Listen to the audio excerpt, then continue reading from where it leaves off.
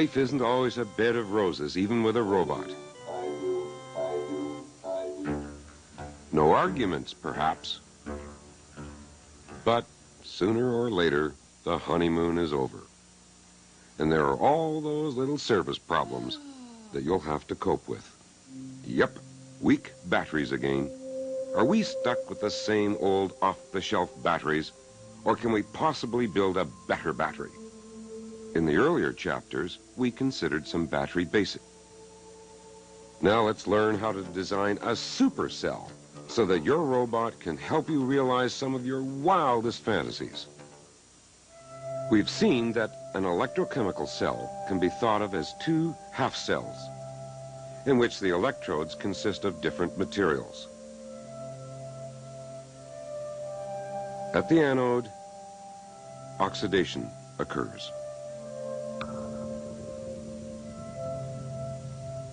In this particular cell, zinc atoms lose electrons to become zinc ions.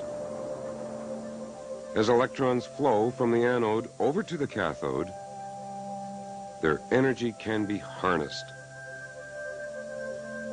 At the cathode, reduction occurs.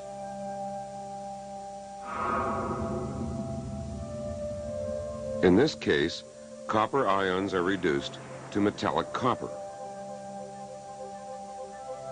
A salt bridge connecting the two cells allows for ion movement from one half cell to the other.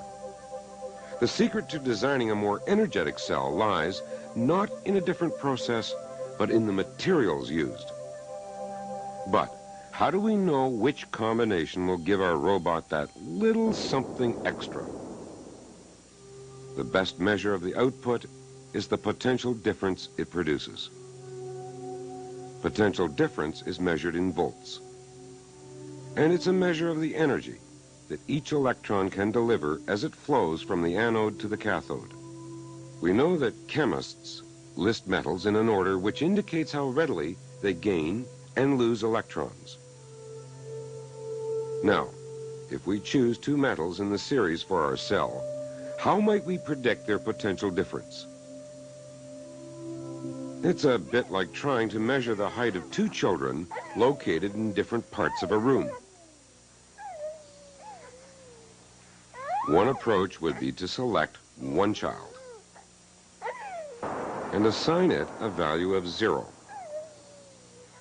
Other children could be compared to that child. A positive number would indicate how much taller a child was compared to the standard. A negative number would indicate a child smaller than the standard. At a glance, we could compare the height of any two children. Chemists use a similar procedure. As an electrochemical standard, they have selected a hydrogen half cell. The hydrogen gas at a pressure of 1 atmosphere is introduced into a tube. The tube is immersed in a standard concentration of hydrogen ions, 1 kilomole per cubic meter. The electrode is made of platinum because it is chemically inert and doesn't interfere with the reaction.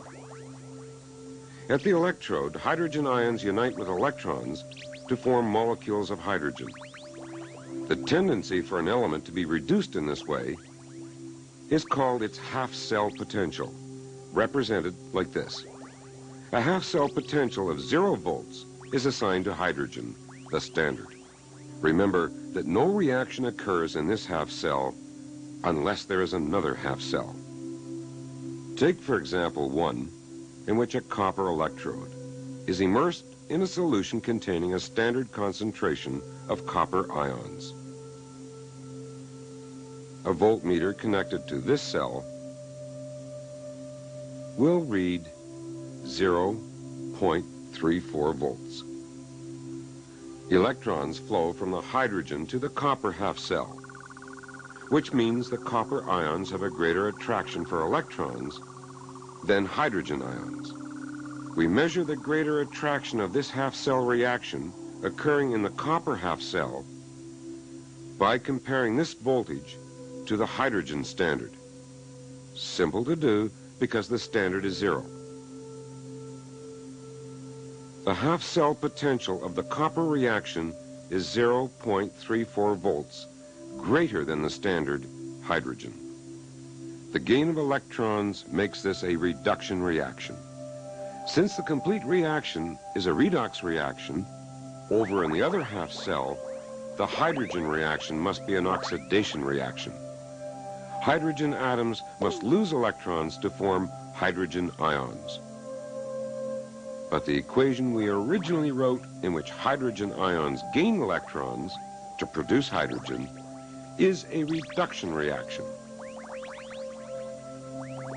Since the reverse reaction is actually taking place, we must reverse the equation. The two half-cell equations then correctly describe the reaction occurring in the cell. But as we choose different electrodes, things do not always work out the same way. Suppose we replace the copper half-cell with a zinc electrode immersed in a solution containing a standard concentration of zinc ions. When a voltmeter is connected, it shows this reading.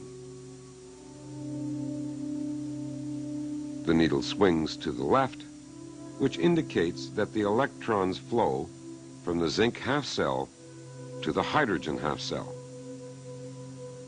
This means that reduction is occurring in the hydrogen half-cell. Hydrogen ions are gaining electrons and forming hydrogen atoms. In the zinc half-cell, atoms are being oxidized to produce ions. Here's the oxidation equation and the half-cell potential. Because chemists like to standardize, and since all reactions are reversible, they prefer to show half-cell reactions as reduction reactions. Reversing the equation, we must also reverse the sign of the half-cell potential. By comparing the hydrogen standard with many different substances, chemists have produced a table of reduction reactions and their half-cell potentials. With this table, we can examine any two possible reactions, such as this familiar pair. Obviously, since batteries are all redox reactions, both of these reactions cannot be reduction reactions as shown. But which will it be? The higher half-cell potential of copper, compared to the zinc, means that the copper ions will have a greater attraction for electrons than zinc ions. So the copper reaction will be a reduction reaction. And the zinc reaction must be reversed to become oxidation. And the sign of its half-cell potential must be reversed as well. It's easy to find the potential difference for the reaction by adding the two half-cell potentials. By using a list of half-cell potentials, we can compare any two half-cells without actually having to construct a battery. With this background, you can set about designing a super-duper cell for your extra special cellmate.